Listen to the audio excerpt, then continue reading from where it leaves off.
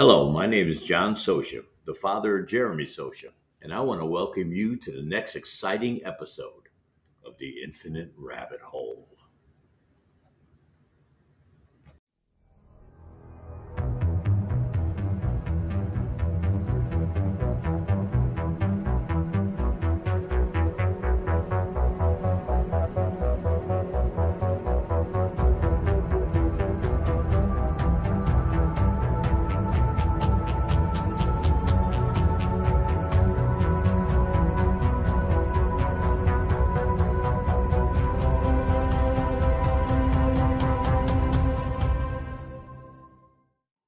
Welcome back to the Infinite Rabbit Hole. I'm your host, Jeremy.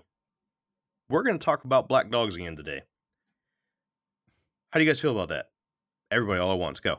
Oh, man. Sounds wonderful. Again. It's a great idea. This is going to be a string of episodes on the black dog phenomenon. Basically, what happened was the first episode we did for the Paranormal Network, we did black dogs. There's more that I can add to that. Basically, I had to cut some stuff to get it under 2 hours. And as I was doing research on other regional black dogs, I found more stuff that we can just throw into general black dog lore. So I figured, screw it, let's go ahead and do another episode. I got some pretty good stuff. I don't have a ton. Today's going to probably be one of our shorter episodes. So congrats, guys. You guys don't have to all go, sit there and fall asleep on me. But before we jump in, let's introduce our co-host.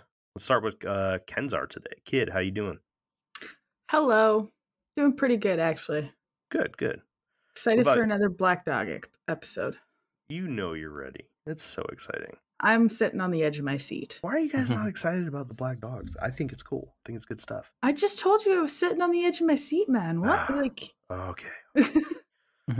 Jeffrey, how you doing, man? I'm doing really good, except my AC is not working, so it's really hot in here, and it's just going to get hotter with all this equipment going, but I'm here for you guys. So, Florida guy Jeff is going to sweat just for you today. Yes. So thank you, Florida guy Jeff. You're welcome. And Jake, how you doing, man? Doing okay? I'm doing well. As you can see, I'm sporting our Christmas logo, which that's I fancy. don't believe isn't available in the store anymore. But next Christmas it will be. Actually, I think it is. No, it's a seasonal T-shirt. Don't listen to Jeremy. I think it is. But no, just supporting the merch. As you can see, we pay for it too. But I'm doing well. Just got off work and ready to have the exact same opinion I had last time about the black dogs. Yeah, we're not adding anything really crazy. This is more of like behind the lore kind of stuff today. It's just additional information, not really meant to change your mind. Just some cool stuff that I came across, and I was like, you know what, I have enough to just do another episode, so why not? Let's do the Infinite Rabbit Hole thing and not leave any stone unturned. Before we do that, I am wearing the Raglan tee. It's pretty awesome. Baseball sleeves. I love it. You play baseball in that thing? I do not. Oh, okay. Then it's like wasted. at all. Oh yeah, absolutely. Absolutely. Yeah, so that's pretty much it. I don't have an intro for you guys today, seeing how I'm not really doing anything extravagant like starting a brand new series or anything. Just doing part 2 in a 7 or 27 part series. I don't know yet. We're about to find out, I guess. I guess you will. Yeah, you guys ready to jump in? Ready. Let's Cool. go. Just for everybody on the Paranormal Network, we don't always take 15 minutes to get the episode started. Anyways. You don't have to spoon feed it to them. They'll get used to it. You will learn. You will learn and you will like it. All right. So the first thing I wanted to talk about is the degrees of details, physical and non-physical details of these black dogs. Just additional information, right?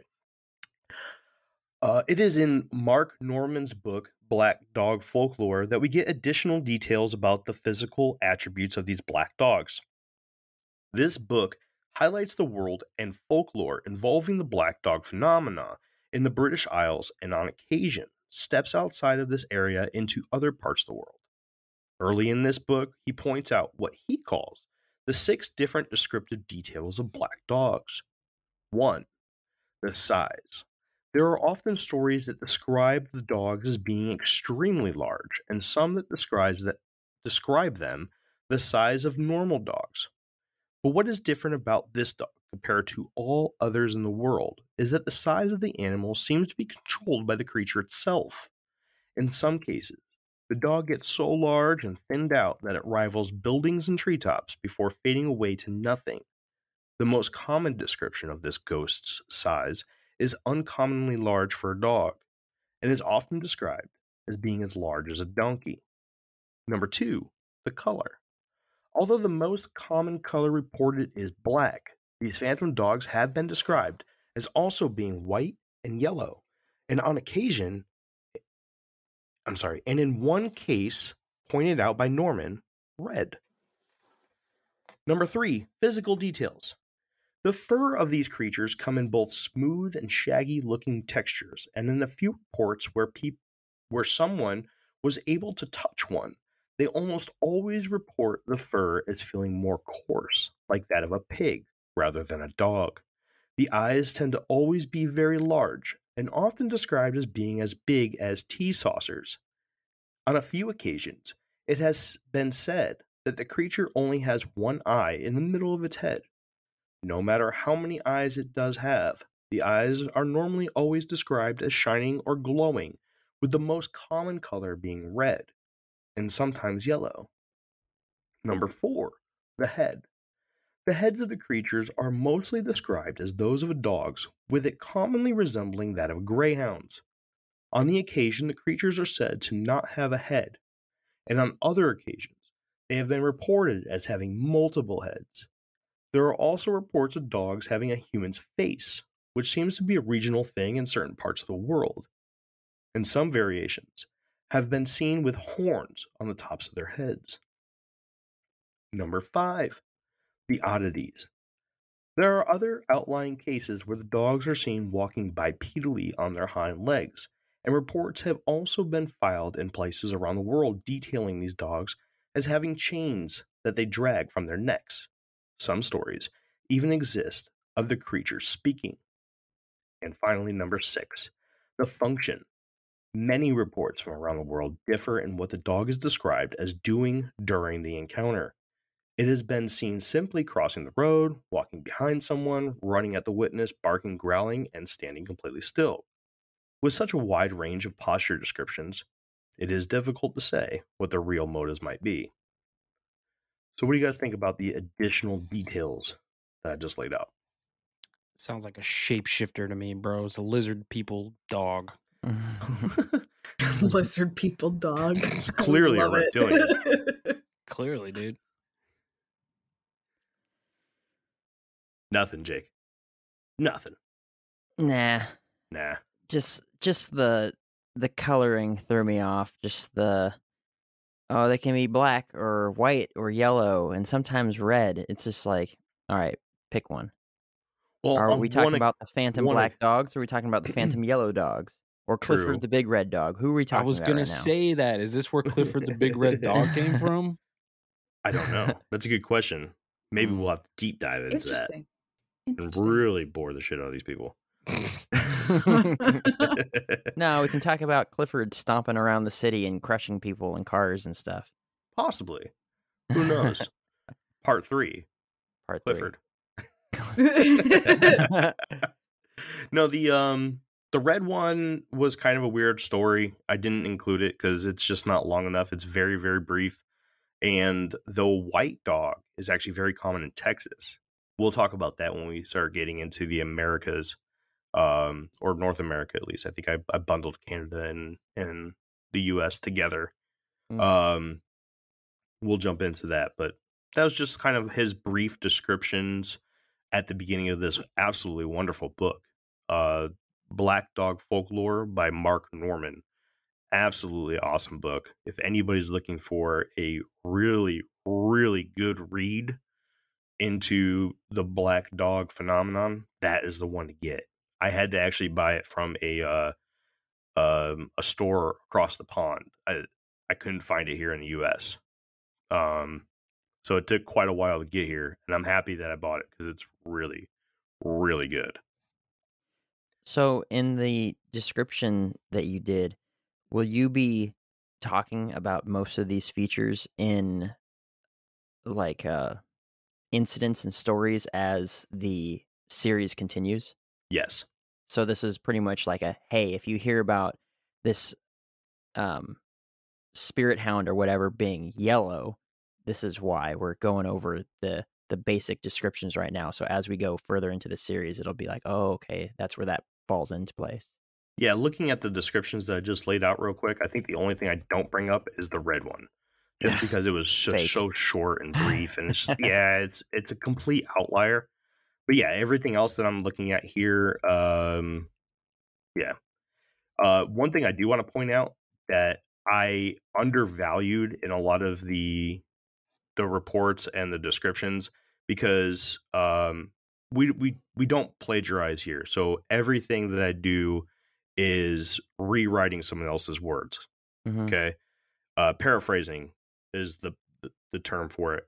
I do give credit where credit is due, and I do paraphrase people in quotations. A very, very, I mean, I can't tell you, like almost 90% of the reports coming out of England, the dog's eyes were as big as saucers. Saucers are the little plate that you put the teacup on. Mhm. A very, very common description. And then also the dog itself was as big as a calf. So I left those out in almost all of the stories, because it was just so common, and that's why I put it in this description to kind of cover all that. So a lot of the descriptions talk about them having big red eyes. In the original report, the person or the reporter reports it as being as big as saucers. So Interesting. that's pretty much it. You guys ready for the next part? Ready to go. Yep. All I'm right. ready. It gets better, guys, I promise. All right, let's talk about bridges. This is a short one. As we stated in part 1 of the series, black dogs are seen commonly around roadways, paths, and bodies of water. One additional piece of knowledge to add to the water content is that there was a time in history where it was common that when a bridge was built, the builders would send a dog or other animal across the bridge first before any human. The reason for this is that bridge building was very difficult, and it was believed that it couldn't be done without making a deal with the devil first. This deal would be that the devil would assist in the successful building of the bridge, and the devil would get ownership of the first soul to cross it. So it became common practice to throw food or bones over the bridge and have a dog chase down the prize by crossing the bridge first. Is this why so many sightings of phantom black dogs are seen on bridges and waterways? Another brief tidbit that Norman adds in his book is how, like in old churches of the British Isles, it was not shocking to find the remains of dogs or other animals encased in the actual structure of a bridge, or large amounts of dog skeletons found near or below the bridge, buried under the earth. So what do you guys think about that as a possible explanation for a lot of these phantom dogs haunting bridges?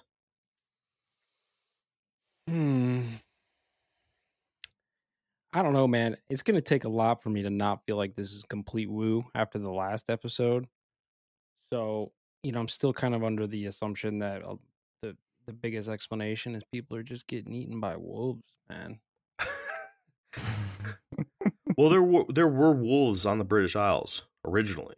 Sure. I don't think they're there anymore.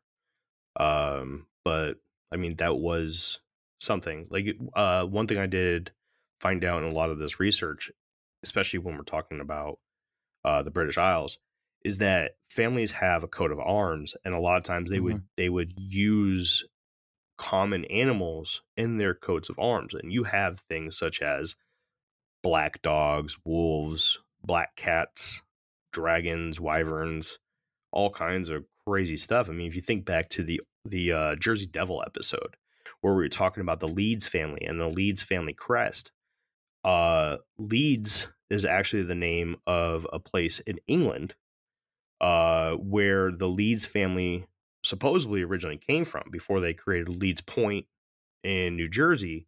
And on the Leeds family crest, at least from the Jersey Devil story, there was a wyvern on it, which a lot of people took as a representation of the Jersey Devil. What's interesting about you saying that is now I'm thinking of a whole nother like train of thought on this, because a lot of those crests and like symbology and stuff actually represents certain families or certain royalty or a whole bunch of other things. So like the eagle, for instance, that would be a representation of a specific family, or the serpent is another specific family or bloodline, right? And you see those archetypes used over and over again. So maybe the black dog reference is just an old reference to a certain bloodline or a certain family, and it's Yeah, just absolutely. ingrained in folklore. Very good chance. Very good chance. Hmm. You guys ready to move on? I find the idea of them encasing dogs inside the bridges both saddening and hilarious. Okay. Well, I would like to know the reason for both. Well, I like dogs. And Yes, unless you the do. dogs were already dead, and then they were just like, all right, put the remains here to guard the bridge or whatever it was. Or the alternative, which is kind of funny.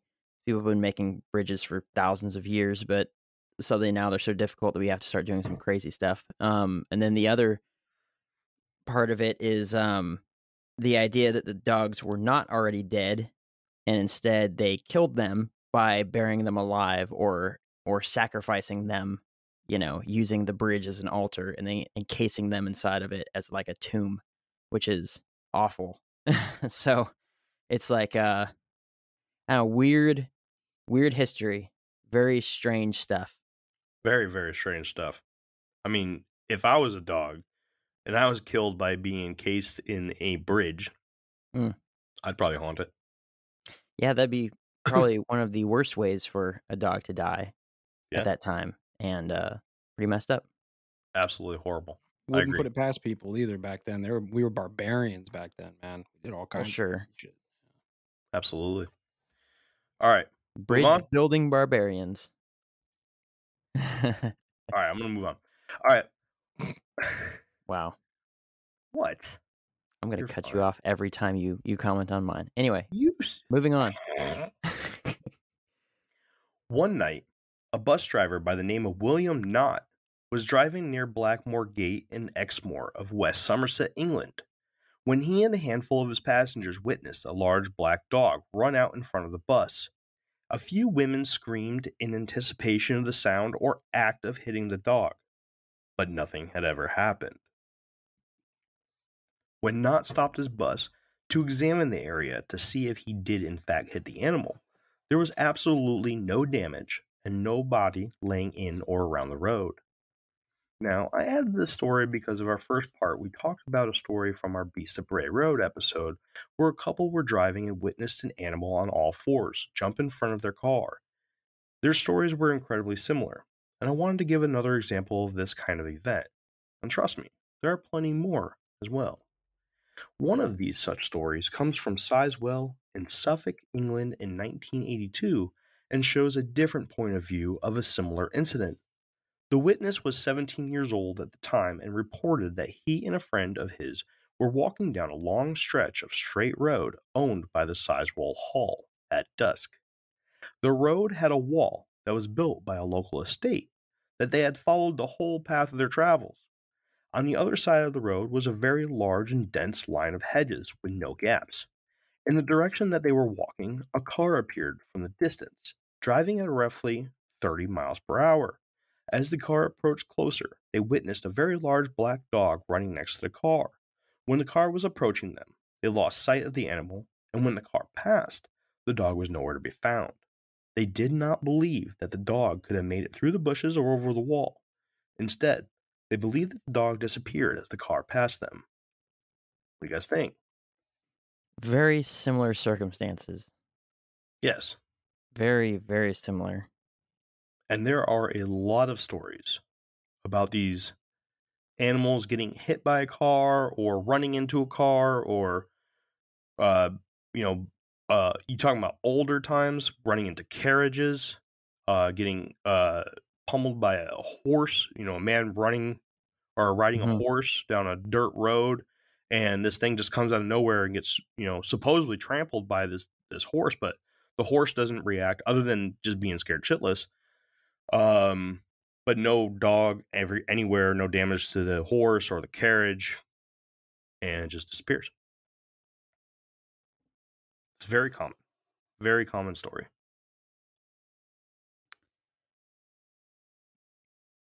I don't know. Imaginations playing tricks on people. Or drugs.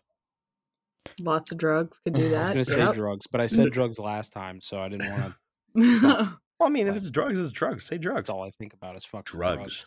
Jeff, all you think about is drugs, bro. Every time. It's like, Don't do what do you think drugs, about kids. that? Drugs.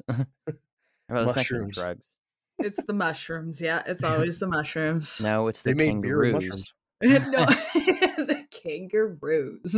Yeah. Were they sure it wasn't a kangaroo? No. I was going to ask that question. Was it a kangaroo? No, I Was don't it think not so. a kangaroo? I don't know. Although in his book, he never said that it wasn't. Well, there you go. Case Aha. closed. Yeah. Kangaroos are doing it. I think Always been the kangaroos. I don't think you can take kangaroos off the table. All right. Let's move along. This one's going very fast. We have talked about many different places and landmarks that are known to be haunted by various black dogs around the world. But a few darker places exist as well, and these may be the scariest of them all when you look at it. Now, warning, we're going to talk about some difficult things for some people to listen to, so if you don't do well with self-harm or bodies, please go ahead and skip ahead a couple minutes and skip this section. And we'll move on. Old gallows and suicide burial areas are very popular haunts for the phantom black dogs. Many places of human execution and demise seem to be popular places for haunts in general, but gallows and suicide crossroad burials in particular seem to be a favorite of our phantom black dogs. In the early years of the 1700s and 1800s, people who were killed as a punishment or people who took their own lives were not allowed a burial with those that died from other means. The bodies of these people would be buried in one of a few different places, one of which is at a crossroads, so that their spirit could never find the way back home and would be stuck in the decision of direction for the rest of eternity.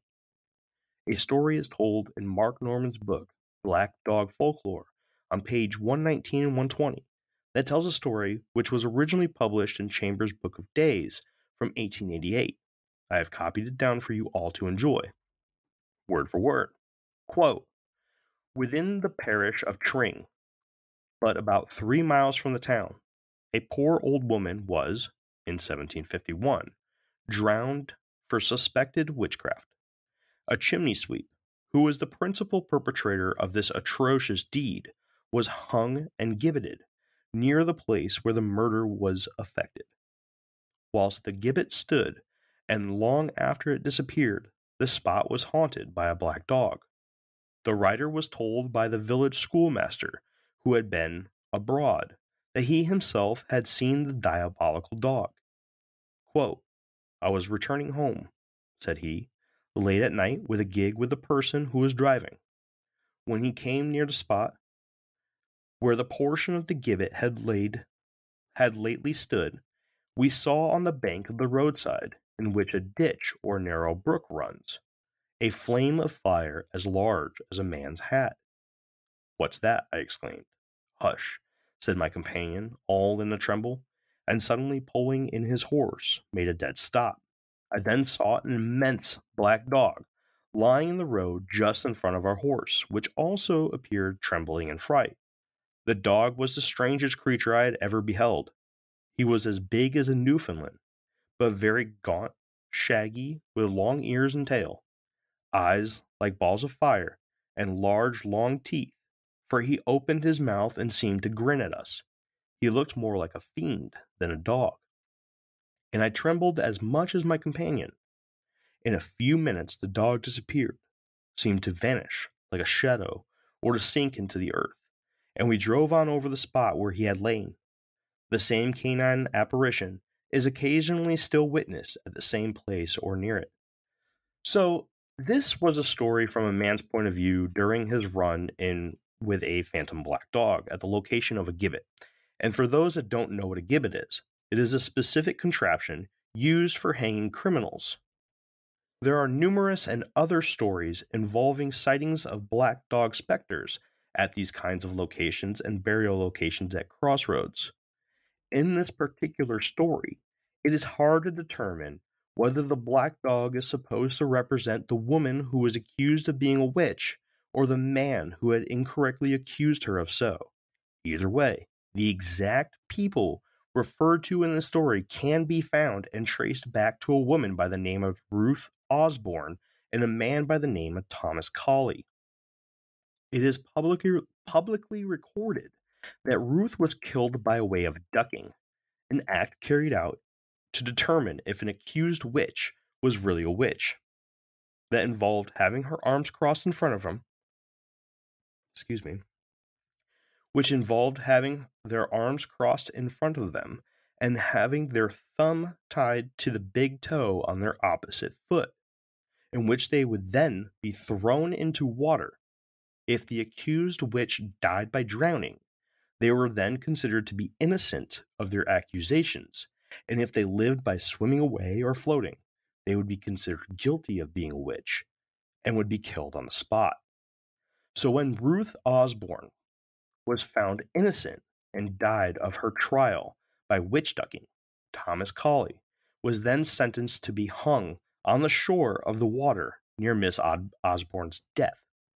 As a small teaser to another story and common black dog sighting at an old gallows location, if you find yourself near Redfern of Glamorgan, England, at the end of Plocko Way, an old execution area is said to still be haunted by a black dog. But be careful. This one is said not to be too friendly. So what do you guys think of witch ducking and gallows being a popular haunt for these black dogs? Well, witch ducking seems like a complete lose-lose situation. Again, we were barbarians at one point. Yeah, I was gonna say the same thing. Seems kind of pointless either way. So, You lose no matter what you do. real quick, Jake, Mm. seeing how that you have been in this town known as Norfolk, Mhm. Virginia, there is, I believe it's down in Virginia Beach, a road called Witch Duck Road. Yep. That's what it's Many named after. times. Yep. I actually looked into Wild. it after doing the research for this particular part and found out the exact name of the woman who was killed there by witch ducking. Yep. That is Wow. literally named Witch Duck Road because it was the original road was past a body of water, a small pond that they used to use in witch ducking trials right here in Virginia Beach, Virginia. Huh. Brutal. You guys want to get spooked? Let's go camp next to that pond. Well, I don't know if it's still there. I don't know. That would be interesting to look at. But yeah, Jake, if you want to know who that is and whatnot, I can get that information for you. I would like that. And yeah, I know that road very well. I used to call it something differently that kind of rhymed with it, but I'm not going to repeat it here. And I don't say that sort of language anymore. Anyway, but no, I had no idea why it was called that. I was like, very strange. But, we were in one of the states, I believe Virginia was one of the 13 original colonies. There's a lot of weird towns over there, a lot of weird cities, a lot of Civil War and Revolutionary War battlefields that are over there and things like that. So it's just like, I imagine, I didn't really think about it as being part of the history, but it's like, I would have more of a complaint of the pronunciation of Norfolk and Suffolk and Portsmouth versus the spelling than being like, Witch Duck Road, very strange. I should look into that. But that is interesting. That's crazy. I wish that I was still living there because now that we're doing this podcast, that would be something to look into.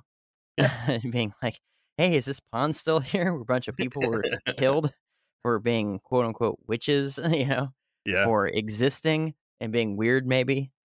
Like, this person's socially awkward. They're probably doing witchcraft. Let's kill them. They're doing a podcast on strange stuff. They're all witches. Whoa, we would easy. all be tried. You are a witch. I'm just tried. a guy that likes music, which makes me also a witch, I guess. What do you think, Kenzer? I don't know. I think it's the kangaroos. I'm gonna go ahead and move on. Well, I want to say Oh. that the crossroads thing is super interesting because in a bunch of cultures, the crossroads is like the place where the spirit world meets the living world, or it's the realm between life and death, or in some variation of that, right? Like Greek mythology, Romans, there's so many where that's like the thing. Even in like our modern culture, like the devil meets you at the crossroad, right? It's like this spot. So it's interesting that this is another one of those. So it follows this theme that goes back to ancient Greece, probably even further than that. So kind of leads me still into that. Maybe they're just repurposing stories. I can't remember who's quoted saying this, but there's a saying out there that there's only 12 stories and they've all been told over and over again, or something like that. Like every story that's ever been told is one of the same 12 stories, just different plot, different characters, but it's all the same like archetypes of the story. So it's kind of what I see going here. That's interesting. Jake, did you have anything to say, man? Yeah, I need some clarification. What exactly is a crossroads? Are we talking about like literally where two streets intersect, or this was more like this road leads to this town and this road leads to that town and this is in the middle of nowhere, and then right there on the X of the two roads is like that's some It's sort literally of that. It's a crossroads, an is. intersection. Yeah. You ever been in a city? A lot of crossroads. A lot of crossroads. Tons of crossroads.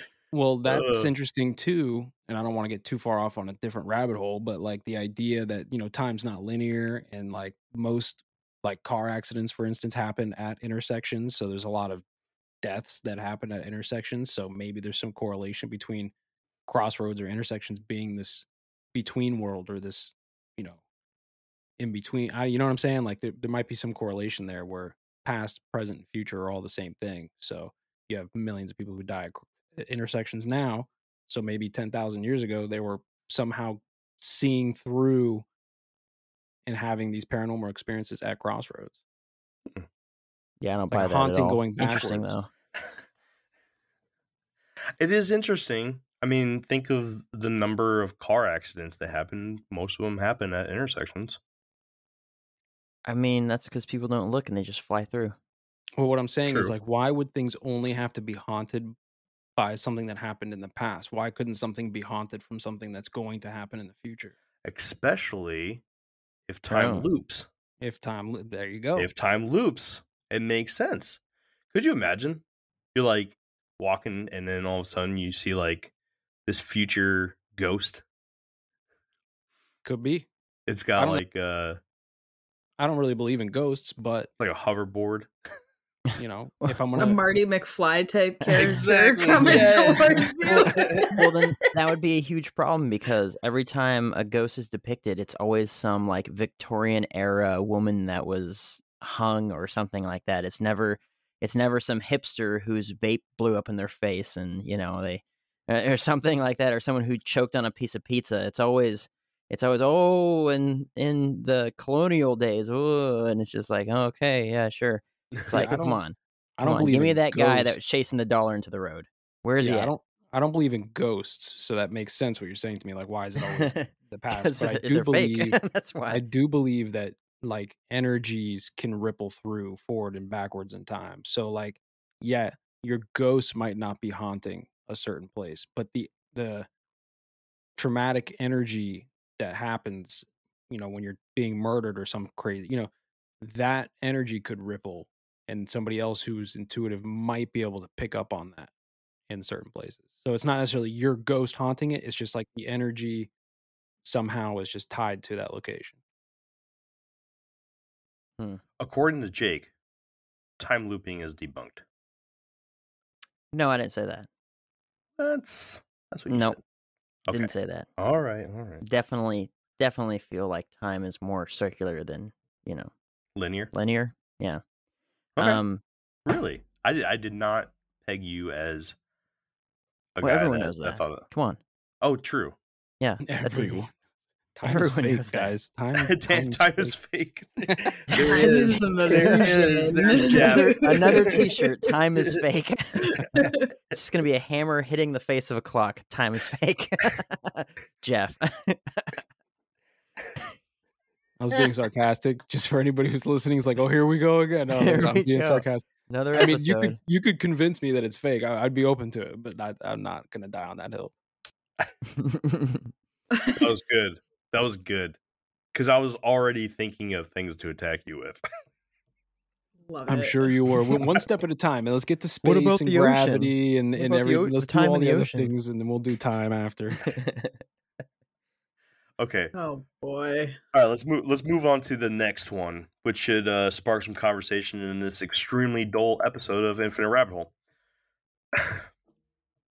As we covered in a very, and I mean very early episode of Infinite Rabbit Hole, sleep paralysis is one factor that needs to be considered when discussing the idea of people having certain encounters with these phantom black dogs.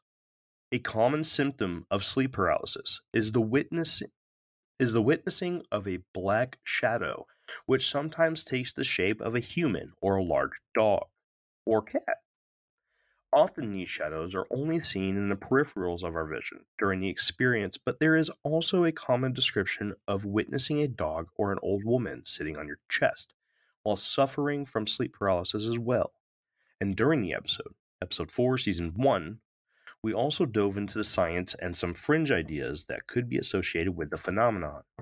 First, brief summary of the science.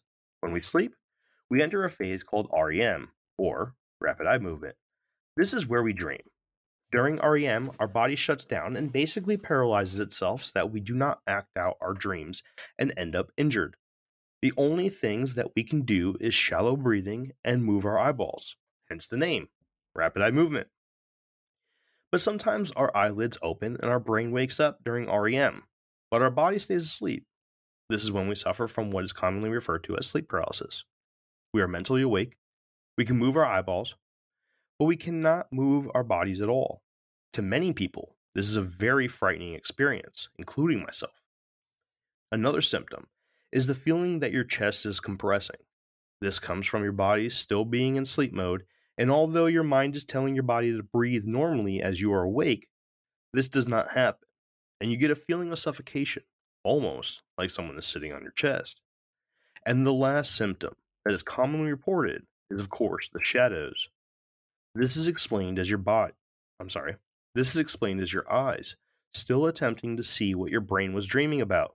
But due to the eyes not actually perceiving anything, and your brain telling itself it is, you see black, undetailed, vague shadows. Now for a woo explanation. Many believe that the period between the sleep state and the wake state is not only your most vulnerable state, but also your most awake state in the sense of being open to things that we do not normally see or realize exist. Such things are shadow people, interdimensional beings, demons, aliens, ghosts, spirits, and many other things.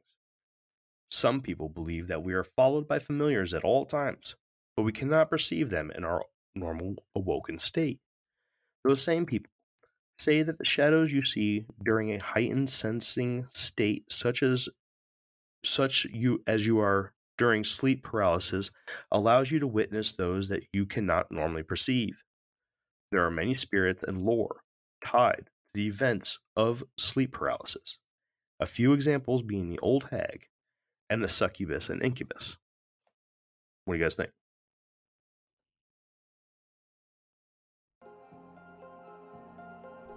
Hey everybody, bear with us while we take this quick break.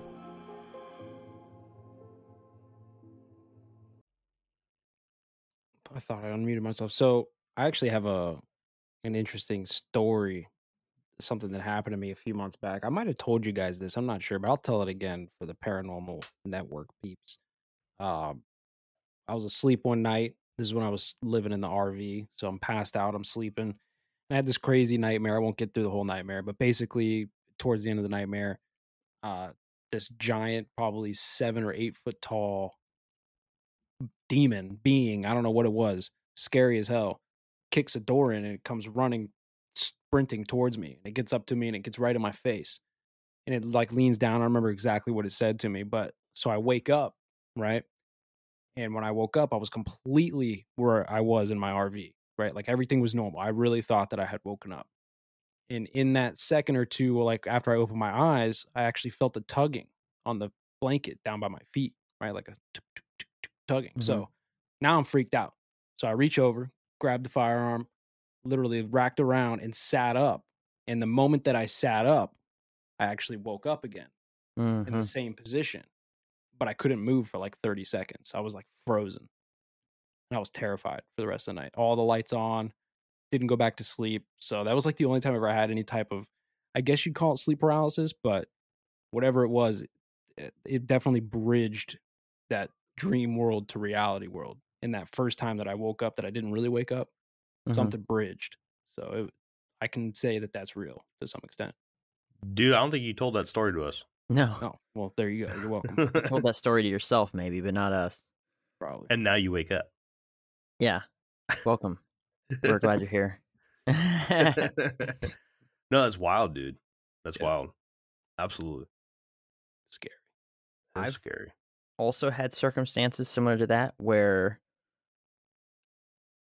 dreams locked inside a dream sort of stuff is pretty much the way I've described it, where wake up and think I'm awake, looking around my room, and I see a big old gnarly spider crawling across the wall, and then I actually wake up, and then I have to rip my bedroom apart trying to find it and stuff. I'm not even scared of spiders, but it just like trips me out, right? Because I think that I'm awake, right? So I think that was real or something like that. So I've definitely been having circumstances like that. When I usually think about sleep paralysis, though, I think of more of like a the way that most people describe it is when they open up their eyes and they're unable to move because their body's asleep, though they can look around, and then they get the feeling like something's sitting on them and all sorts of stuff. I never really considered that sort of dream inside of a dream state or whatever to be tied in with sleep paralysis. But yeah, I mean, if it is, then I have experienced sleep paralysis. He says that all Good job. proud. Yeah. I am cool too. Yeah. I'm not cool because I lucid dream more than I regular dream. I'm cool because I also have had sleep paralysis. I guess that makes me uncool then, because I have never experienced anything like that before. Oh, what a lame-o. Consider yourself lucky, honestly. It's terrifying. I've You know only had- what? Listening to these stories, I kind of do consider myself lucky, because I'm scared for you guys just listening to your stories. So, no, thank you. I've You had don't like one. spiders or demons? I'm all right with spiders, and I wouldn't want to mess with a demon. So, What do you tell you, Jeff? What do you I don't say? remember. I think in the dream, if I remember correctly, because you know how dreams are, but I'm Yeah. pretty sure. I'm pretty sure when the door opened, kids ran out of the door, and they were saying something like, "He's got us locked in here," or like, "We're stuck," or something like that. And when he came out the room and got in my face, I think I asked him like, "What are you doing? Like, like why are the kids locked in?" Or like, "What are you doing with these kids?" Mhm. And he said something like, "They're for him. They're for him." and then that's when I woke up and felt the tugging on my foot. So, but I might be merging two dreams together because it has been like 6 months. But I'm pretty sure that might have been relatively accurate. It wasn't the mushrooms. It definitely wasn't the mushrooms. It wasn't the kangaroos. Couldn't have been the kangaroos. that one's not the kangaroo. It was terrifying. But then again, I do the conspiracy show, and I talk to a lot of freaking weirdos. So, somebody could have just, you know what I mean? Like, I could have been having some thoughts about something that somebody else told me, and like it caused the dream to happen. Because that happens to me a lot. Where if I have a thought about something during the day, like I'll dream about it later. Yeah. So all the time. Yeah. We should do an episode about dreams, our personal dreams that we can remember. All right, everyone put a notebook by your bed. Yeah. And every time you wake up, you got to jot your dream down. And we'll come back here. Oh, no. I don't mean like just like simple dreams. Like, yeah, I was stuck in the grocery store and I couldn't find the beans. I mean like a good dream, like the ones that you remember because they filled you with dread, and when you woke up, you had to take a deep breath because you were holding your breath the whole time. Or the reoccurring dreams. Yeah. Reoccurring dreams are fun. You ever have the ones where you're trying to run or you can't walk and you're just like, yes, you're like, oh, just and you just can't. Dude, for me, it's fighting. Yeah. I get violent in my dreams, and I go to fight, and I can't I can't like punch fully, and like I go, and it's just like I'm throwing a wet noodle at somebody, and it's very upsetting. Meanwhile, your wife's in the bed dodging. Just throwing blows at No. Maybe. I don't know. Maybe. honey, why did you sleep on the couch tonight? She's like, no, she beat my ass. You kidding me? So where does black dogs fit into this then? So there are a ton of stories of people waking up to black dogs in the room. I didn't include any of them in this episode because I do include them in the next couple ones. Okay. I want to say we go over 2 or 3 of them. When I say that there are multiple stories of these different events in black dog lore, I'm talking about a lot. There are way too many stories and accounts of black dog sightings and everything. There's a reason why I chose to do the black dogs as our introduction to the Paranormal Network, because this is a huge subject. And honestly, if I'm going to be completely honest, there's so much of it that it's hard for me not to believe that there's not something there. Like there has to be something going on with black shadowy canines in the world in order for so many accounts to be there and still going today. It's like the thing I said about Bigfoot, right? You could have, or we do have, thousands and thousands and thousands of reports, and these are just the reported ones, of an upright walking creature throughout the world. Got Bigfoot in this episode, by the way. And those are just the reported ones, not the unreported ones. You got to think that out of 5 people that see a Bigfoot, maybe 1 or 2 of them will report it, maybe, right? Because people get called psychos and right. They just don't want to relive that crap. For a long time, I didn't come out with my story because I had a really bad couple experiences with telling people I saw something, and the next day I didn't have a friend. And so it's a numbers game with a ape-like creature walking around on 2 legs in the middle of the woods around the world. So let's say, just as an even number, we have 1,000 accounts, right? Times that by 100 or 1,000 itself. I'm just using a small number, right? Half of those are misidentification. We still have 500. Half of those are hoaxes. Okay, we still have 250. Half of those are I don't know, hallucinations. Still have 125. That's 125 that could possibly be a upright walking creature still. Like, it's just a numbers game. That because of so many reports of both Bigfoot and these phantom black dogs, it's very hard to believe that something isn't out there. I'm just saying. So, and that's why I like the way your brain works, because that's what you do, right? You look at it and you're just like, there has to be something there. But in my perspective, I'm looking for, how can this be completely and utter horse crap, right? Because unlike Bigfoot, which I think everyone on here can agree that they probably exist, right? And we're still waiting for science to say 100% yes. Fuck but science. there's there's there's research teams that go out because these massive apes leave behind footprints. They leave tree breaks and all kinds of stuff. We're talking about a spiritual being, which is completely unverifiable each and every sighting, right? If we're really talking about something that's spiritual and not physical, right? If you really find footprints of a black dog, it's probably because it was an actual real, Newfoundland or black lab or something like that. But if you're sitting there saying, oh, well, I saw a spirit dog or whatever it is, that would be completely unverifiable. There would be no way for anyone to tell you that what you were saying was a lie, unless they hooked you up to a polygraph test and then it was determined that you were lying. So, and there's so many different circumstances and now various colors and all kinds of stuff. And it's just like, I mean, I could throw out on Facebook that I saw a black dog when I was driving, when I was riding my motorcycle home. Oh, it ran across the road and then disappeared. And there would be literally no one could tell me that what I saw wasn't what I saw, because I could just say, oh yeah, it didn't show up on the security camera because it was meant for me to see it.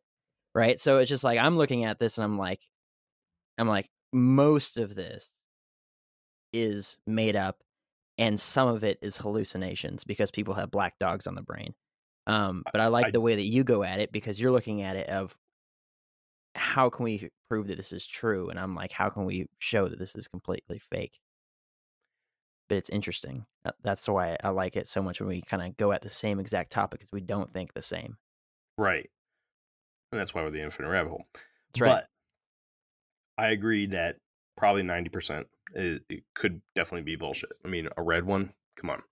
A yellow one, I mean, who knows, right? Yellow is easily confused with white, possibly beige, whatever, and vice versa. So those could be one and the same. Obviously, when you see something like a white and black dog, those are completely different. And you're not going to confuse a white and a black dog. I mean, unless you are in like the dark, right? Right. Pitch black. So yeah, absolutely. There's definitely, no matter what we're talking about, what topic we're talking about. I mean, it could be as certain as Bigfoot for me and as uncertain as the Jersey Devil for me. There's going to be hoaxes. There's going to be misidentification. There's going to be hallucinations. There's going to be incorrect reporting. There's going to be just straight psychotic people that are seeing shit, right? But I'm not talking about those. I'm talking about the sliver of people that have a legitimate sighting or could have a legitimate sighting. When you have so big of a number, it's almost impossible that some of them are not fake or are not real. Whatever. Some of them are real. That's how I'm looking at it. I know, Jacob. I know. Anyways, sleep paralysis. I think it's a very good way. If you're seeing a dog in your bedroom by your bed, that's an easy way to knock off a few thousand of these reports. Well, I mean, I'm just saying, it's just like, just because you imagine it and a bunch of people imagine it doesn't make it real. Facts. Right? True. So it's just like, and you can say that about a lot of things, honestly, but you could say that about, my religious beliefs if you really wanted to, you just say, oh, just because a lot of people believe it doesn't mean it's true. I mean, you could say that about anything, But, that's where my head goes with it. It's just like, well, Hmm. but yeah. But yeah, I don't know. I'm still digging the episode though. Like, Really? yeah, it doesn't take anything away from enjoying the stories and stuff, right? Just because, like, I listen to audiobooks and stuff. I'm listening to The Lord of the Rings right now. At no point do I think that the Lord of the Rings actually occurred at any point in that's real, history. bro. That's Talk history. about- That's that's crazy real. Yeah, Yeah. that's history, man. Yeah. Come on. That's straight history, bro. What That's are you how talking men about? came about. But Gravity, space, all that's fake. But right? Lord of the But I'm Rings. enjoying the story, right? So I can still enjoy the ride without believing for a second that any of this is real. Right. You see what I'm kind of meaning about, like how the content in this episode doesn't really take away, or I mean, it just adds a little bit to the previous episode. It's decent stuff, but it was just, most of it was just stuff that, I had to trim the fat off on the first episode, and then I came across this, Mhm. right? The sleep paralysis one, and I was like, that's a really good one. The gallows one was another one that I had, and then the one I'm gonna jump into next were the three that I was like, these should really be in an episode. I like the gallows one, I like the sleep paralysis one, and this one. And, You guys and ready? just because a lot of people believe in gravity doesn't make it real, right, Jeff? All right, I'm ready. Exactly, dude. True. How many reports are out there of gravity? Ugh, like A none. lot. Well, Don't get me I've none seen of started, gravity, guys. dude. Yeah. How much time do we have? that. I've seen Gravity. What a I mean, comment.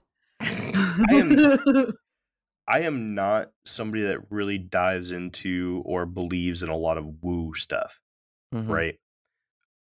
I believe that in order for a cryptid or a mythological creature to have existed, it needs to make biological sense. And I'm not one for, when I was originally diving into this Phantom Black Dog thing, I thought this was going to be one, maybe 2-part episode.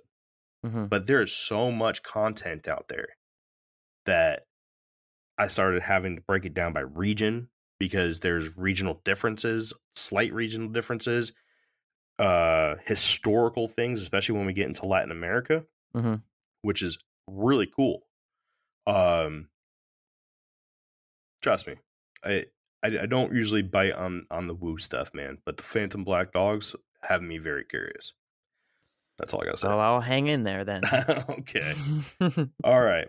Well, let's talk about the body of the black shuck. Okay. In May of 2014, the skeleton of the famous black shuck, a very famous variation of black dog legend in eastern England, was found. During an archaeological examination at Leaston Abbey in Suffolk, England, a skeleton was found that supposedly belonged to a 7-foot-tall, 200-pound dog. That is, if you believe it. The event did happen, of course, but were the actual numbers correct? The story first broke in the Daily Mail, a national tabloid in England, and at the end of the long string of different quote-unquote news outlets, the story finally showed up at the Yahoo News website. As with many other stories in the past, the numbers were drastically changed by Yahoo to the height of 7 feet tall and 200 pounds.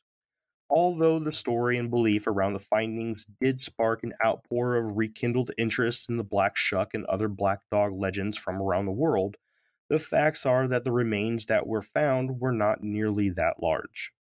Yes, they were of a large dog, and most experts believe that they belonged to a Newfoundland.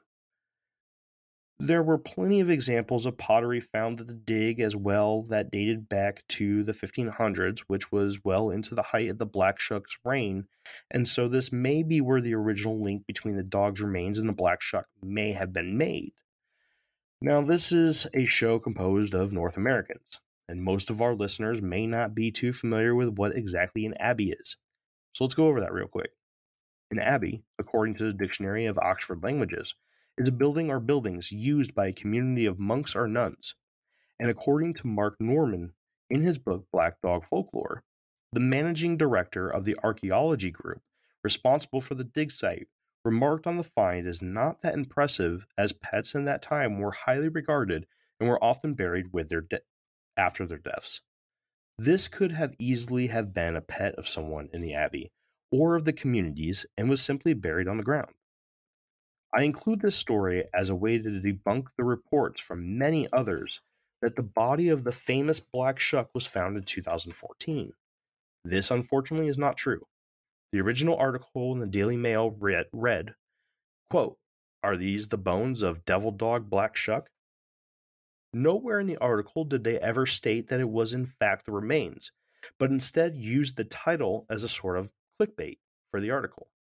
But when Yahoo News reported on the topic, they must have only read the title and created an article from that alone, because the article is honestly complete bullshit. And I cannot find their sources or anywhere where they would get sources for this information. But unfortunately, this led to many, and I mean many, different websites, podcasts, and even smaller documentaries and even magazines using the Yahoo article as a source and spreading the false information further than it ever should have been. So, like I said in there, summarizing, right? I included this because when you listen to a podcast or you pick up a book or you read specifically podcasts and website articles, they always talk about how the body of the Black Shuck was found in 2014. Mm-hmm. That is incorrect. I read the original article from the Daily Mail. The remains were not nearly as big as 7 feet, 200 pounds. So But they yet- didn't find Fred. Okay. They did not find Fred. Okay.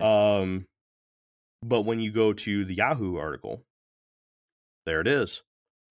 7 feet tall from the ground to the shoulders. Mm-hmm. 200 pounds. Well, now you guys know why I don't trust the articles that say dinosaur bones are real.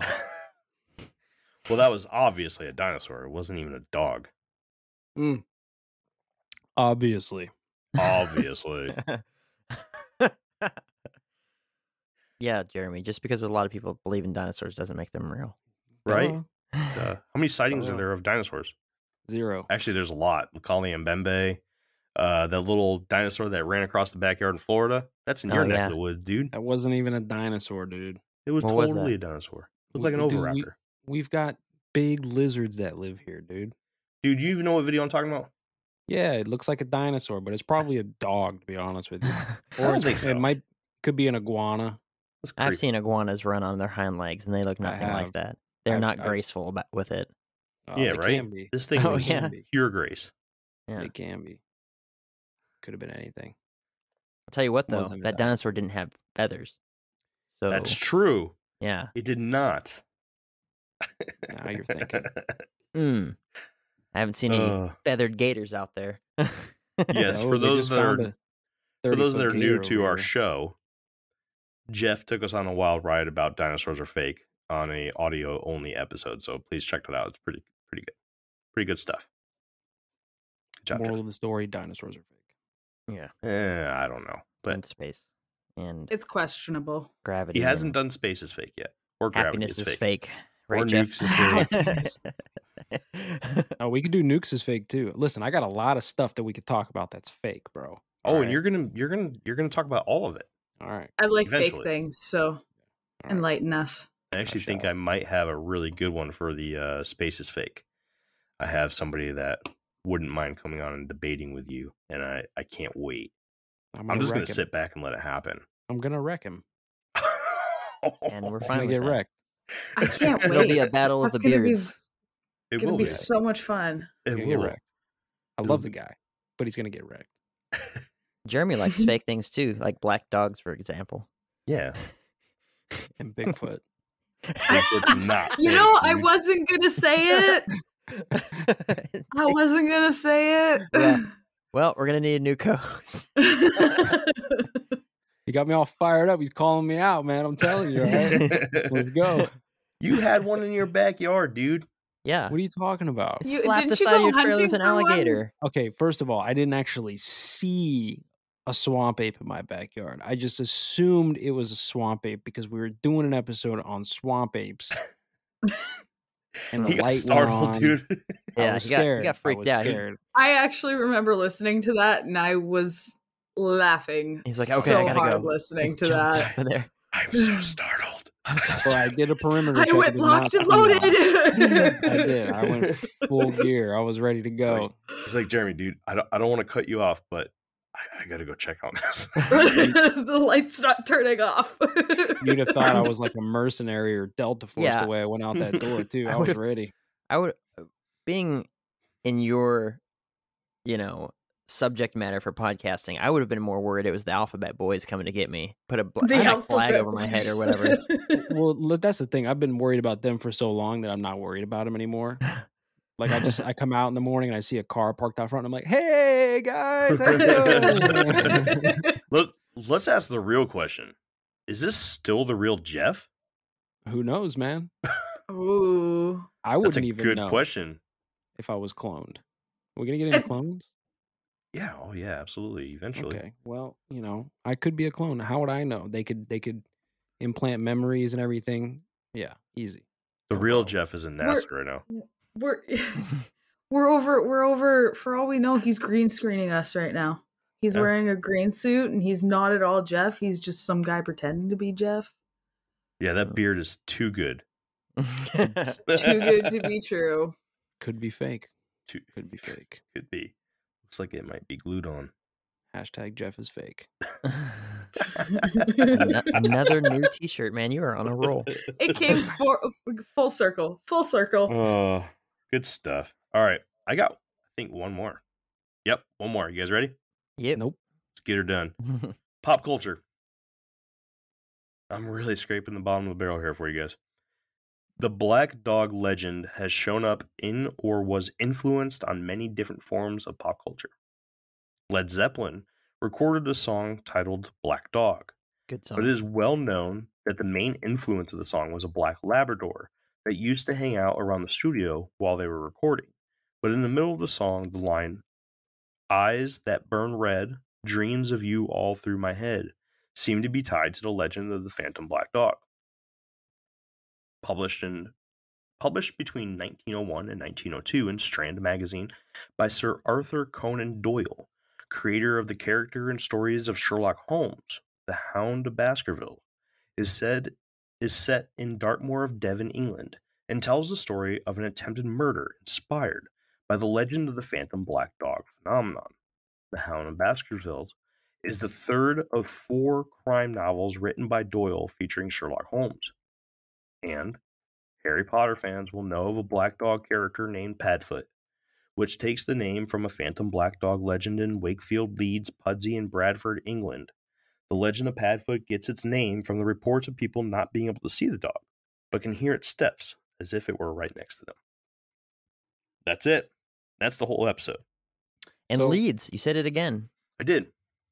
Led There you go. Zeppelin's Black Dog probably was about the folklore because they're from London, so why wouldn't it be? Yeah. Yeah. And they were into some spooky stuff. Jimmy Page into some spooky stuff. Pretty sure I type of lived in spooky Aleister stuff? Crowley's house or something at some point. I'm sure. I'm gonna look that up. You should. Anyways, so that's it. Like I said, it wasn't going to be a very long episode. It was really just those 3 points about the black shuck body, sleep paralysis, and the gallows that I really wanted to get into an episode. So I just threw all the trimmed fat from the first part into this one and said, screw it, let's give everybody everything I had. And now the only stuff I have is regional specific. To give you guys a little teaser of what is coming up. We're going to try not to pile them all onto you back to back to back to back, but we are recording some of these episodes very soon. So they might come out, fairly quickly. Still yet to be determined. We might finagle the schedule a little bit if we can record other topics. But the situation that we're in right now is that we had some stuff recorded audio only before everything with the Paranormal Network kind of came together. So this is what we're doing We don't normally dive into 7-part series on one topic, except for Injured Cold, which was 4, possibly going to 5 here soon, but that 5th one is going to be really cool. We will get into other subjects, I promise you. We just have to learn to walk in this new world that we're in. And I appreciate everyone's patience and time. Really means a lot to us. That's it, guys. That's the basics of the Black Dog. Good job. And for the record, Jimmy Page did live in Aleister Crowley's house, which is on the lake with the Loch Ness Monster. Loch Ness. That would be Loch Ness, yes. Yes. Yes. Yes. Go. There you go. All right. So he probably did see some Black Dog, even though the song was written before he bought the house. But Funny thing, loch means lake. I knew that. I was testing you, making sure that you. Okay, good. Right. Yeah. Monster is still monster. Ness is a Nintendo character. You are correct. Nintendo Entertainment System. I was gonna say it's an entertainment system. Yes. Not a character. No. It's also a character. there's Is it a named character? Ness. Oh. Yeah. Don't Take worry. that. I got you. Well, there you go. Pop culture I and whatnot. don't play video games, so there you go. Well, this Shame. was like Alright. 15 years ago, so I don't play Yeah. the game either anymore, at least. I didn't play games as I played outside. Yeah, Okay. What are you trying to fair. say? Okay, whatever. Okay, yes, Yeah, Kenzer I is was great. one of those kids. I Here we played are. outside. Okay. Minus 40 weather, and yes, I was bundled up outside. So you guys interested in this topic like at all? I am. Yeah. Don't lie to me. Yeah, I mean, you know. Yeah. You know. I'll say it's more interesting than the one that Jake did with the parachute pants walking down the street. Oh, yes. That one was awful. He wanted to do that so bad. Oh, yeah. You know, So And bad. I like it better than the Valiant Thor. Well, that one Thing. didn't even become an episode. Yeah, Anyways, I know, but that's why. so the next parts, though, let's see. We have 3 guests lined up Nice. for different portions of the world. So we have, you know what? I'm just gonna throw it out there: England, Latin America. Then we have a specific Black Dog. One particular legend. I'm not gonna say what it is yet. And then we have the Americas and Europe. Europe is the only one I don't have a guest for yet. All the rest of them I have guests for. So if you're from Europe, outside of England, and you want to talk about Black Dog lore, hit us up. Let us know, because we need a guest for that. And if you have something to bring to the table, that would be even better. So it won't be just the 4 of us sitting here all monotoned. We'll actually have a guest, and we'll be excited. Maybe. We'll see. Well, I'm excited for the next episodes, and let me tell you why. So, despite what I said about how fake it is, that's with very little background information in the Black Dog phenomenon. And when I said that, and I said, just because a lot of people believe it doesn't make it true. And you could say that about religion too. People could say that about my beliefs. But that's when we have to go into the evidence of it, the history of it. Does it make sense? Is it logical? All those different things.